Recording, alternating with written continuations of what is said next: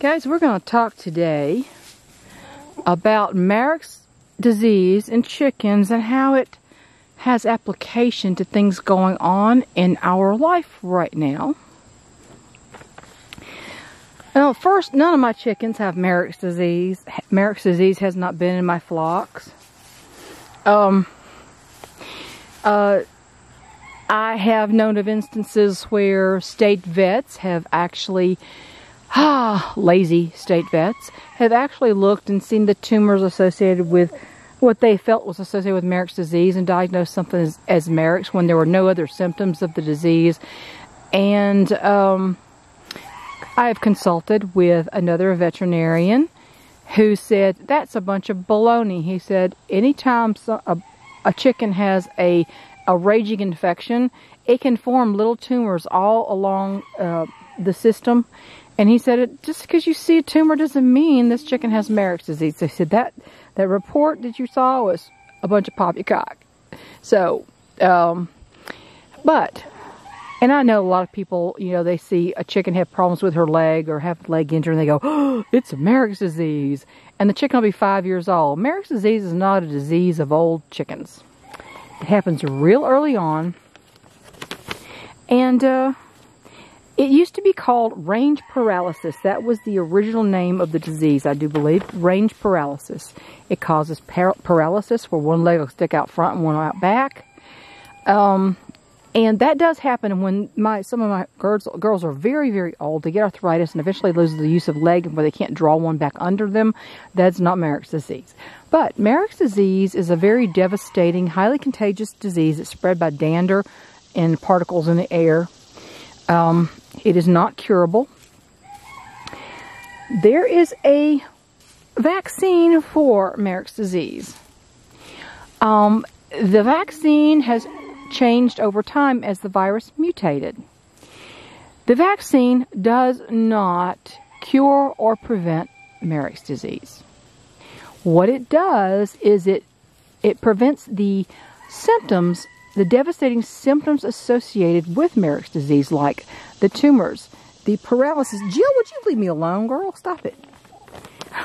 She's pecking it back of me behind the chair. And she never bothers me. I don't know what her problem is. Hector, control your crazy woman. So, the Marek's vaccine is what they call a leaky vaccine, a non-neutralizing vaccine. The one that when you order chicks or when you get chicks from some feed stores, you can ask for them to be vaccinated for Marek's at the hatchery. Jill, leave me alone, girl. She never bothers me. I don't know what her problem is right now. And the hatchery store the vaccine, it's about 70 below zero, if I recall the right numbers, way below zero. The vaccines that they have available to consumers for their own chickens that you can get at feed stores and such are not stored at 70 below zero. They are not stored at properly cooled temperatures.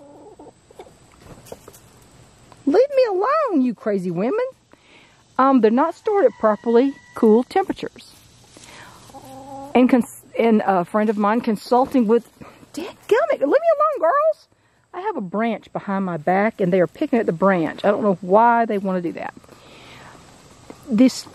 The consumer vaccine is not effective at all.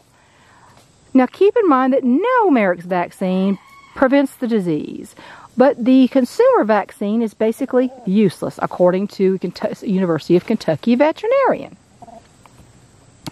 that talked to my friend. Because they cannot store it at the proper temperature. And yet, no Marek's vaccine is useful. All of a sudden, everybody bothers me. You can't... Leave me alone, you lunatic. I don't know what's going on with these girls. Normally, they don't even get near me. Okay. So, here we go. Marek's vaccine is a leaky, non-neutralizing vaccine. Now... Dr. Jancy Lindsay, PhD, she's a managing director of toxicology and molecular biology at the University of Texas Science Center. She's well known she actually made reference to the Marek's vaccine in chickens as an example of what's currently happening in our world right now. And it's a very poor neutralizing, in quotation marks, vaccine, like the Marek's vaccine. And she said she warned the CDC of that this April. And they, of course, ignored her because not in the agenda. However, and other scientists have warned as well. And I have warned people about the Marek's vaccine in their chickens. I do not vaccinate any of my chickens for Marek's. In fact, when I purchased my last flock, who are now 17 and a half weeks old, when I purchased my last flock, I called around to see which feed store did not order their chicks vaxxed for Marek's, because I have no vaxxed chickens here. The only one that did not in my local area coincidentally was owned by a veterinarian. That is where I got my little flock of Easter eggers and Bantam Cochins. So when you have chickens who are vaccinated for Marek's, they don't show symptoms. That doesn't mean they don't have the disease or cannot catch it. They just will not get the devastating paralysis and tumors, and so they may live longer lives without being crippled. The problem is these vaccinated chickens can shed the disease even though they won't get the paralysis. You can bring a vaccinated chicken into your non-vaccinated flock, and it's very possible that the non-vaccinated flock will catch from the vaccinated chickens. Just like it's happening now. It's the vaccinated that are the problem, not the unvaccinated spreading. So the vaccinated will be spreading the mutant variants, not the unvaccinated. My non-vaccinated chickens are quite healthy here. I've never had Marek's in this flock. Now, nobody is immune to something like that. As in dander, this is one reason I do not ever buy chickens from an individual, from a flea market, from an auction, not even chicks from someone else. I keep my flocks healthy so that I am able to sell chicks and hatching eggs to other people without any fear that I am passing something dangerous on to someone else. This is a matter of ethics, people. So, look up Dr. Jancy Lindsay at the University of Texas, Managing Director of Toxicology and Molecular Biology, and she will explain some of this to you. Jancy Lindsay, PhD, well known. I wouldn't look her up on Facebook, and definitely not on YouTube, because she probably isn't there. And I'm sure that you can infer why from that, from what's going on right now.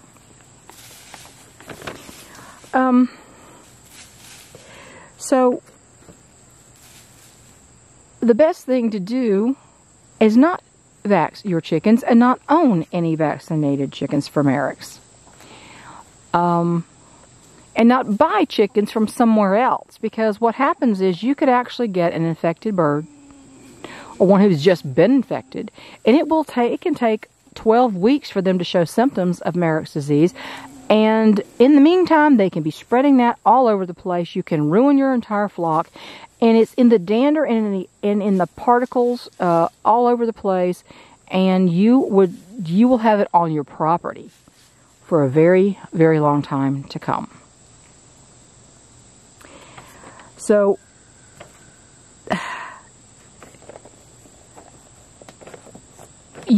what you're doing when you now let me go back. There are people I know who ended up with Marek's in their flock from buying a bird from someone else, and I don't know if the seller knew the bird had Marek's. I mean, if they had symptoms, there's no way they could not know. Or what, but they ended up or maybe it was just a carrier and had been vaccinated. They brought this bird into their own flock, and there they have permanently brought Mareks into their flock. These birds regularly get crippled. They regularly die. They have all kinds of other issues. They lose weight. They can have very strange feather follicles. There's all kinds of things that are associated with Mareks. They can also get cloudy eye pupils, as that's called ocular Mareks. There's a lot to Mareks, that a lot more than just paralysis. So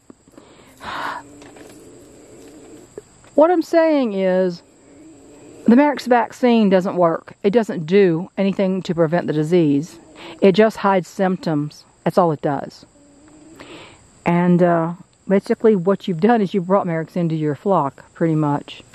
And if every bird you have is vaccinated for Mareks, and that's all you ever have, you may never see the symptoms, because every one of them has the vax, and every one of them is going to be prevented from the tumors and the paralysis, most likely. But take from this what you will. And in my community section, I'll just put Dr. Jancy's statement up here really quick, and let's see what happens with that. But just know, in your chicken flock, if you have some vaxxed and some not vaxxed, and you end up with cases of Mareks, I can guarantee you, if you don't have any symptoms of Mareks in your unvaccinated birds, it's the vaccinated for Mareks birds that are shedding the virus. So, and you suddenly have one come down with these symptoms, and it's not a vaccinated bird, is because the vaccinated bird gave it to them. I hope this makes sense to you, but this is something everybody should know who has chickens, and this is a very good reason to never purchase started birds from anyone. Purchasing from a hatchery is a good bit safer, but it's never a perfect solution. Because there have been incidents where something happened, some kind of encephalitis ran through, one hatchery was selling chicks, and a lot of them ended up with encephalitis and tremors and whatnot, and it was traced back to this hatchery and their chicks they were selling, and of course they had to correct this issue by probably culling the entire breeding flocks of these birds. I'm not sure exactly how that happened. I can't remember the details of it, but the point was it was traced back to a hatchery. Now, I've never heard of Mareks being traced back to a hatchery. I've never heard that.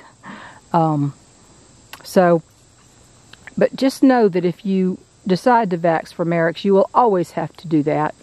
It sets you up to have an expense you'll always have to go to, and the consumer vaccination is not the same as the hatchery vaccination.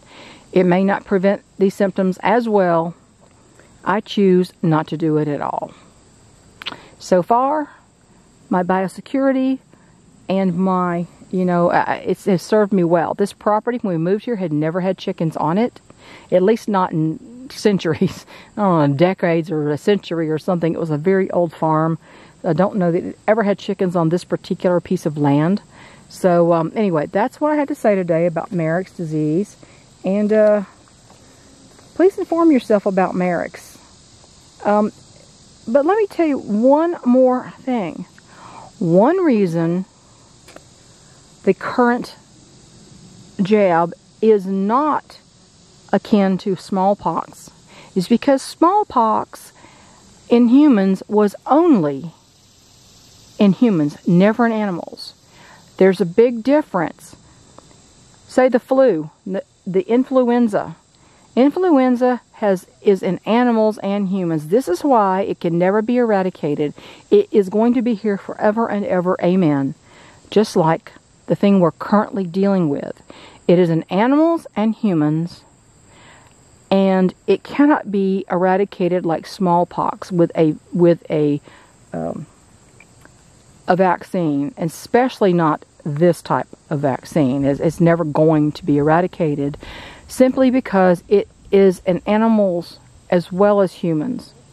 It's more like, it acts in that way more like the influenza than smallpox. So anybody compares this to the current illness to smallpox, and the solution, the so-called solution to it, to smallpox, is completely in error. And if you think that Marek's, the solution to Marek's is the vaccine for Marek's, it is not. It never will be. It never has been. And this is just information that you need to know. Talk to you soon, everybody. I hope this makes sense. And please do your research and look up Dr. Jancy Lindsay. Have a good day.